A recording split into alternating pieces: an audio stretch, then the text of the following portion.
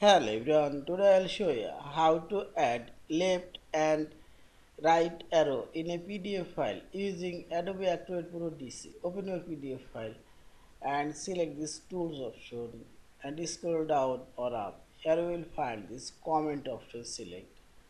Now click this drawing option and drawing tools and here you will find this arrow option and drag it left to right and this is right arrow and select the color option, select border option.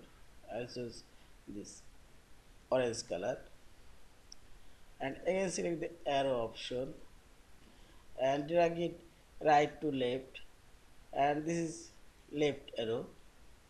Also you can say this arrow color, this one border color and say this. Also you can make left and right arrow both side. First you click this arrow, now draw your arrow and click right button and select properties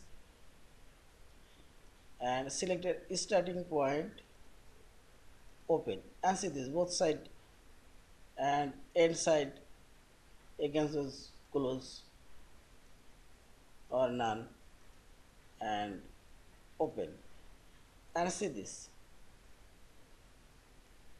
both side arrow now visible and this is left arrow, this is right arrow and this is both left and right arrow uh, same time.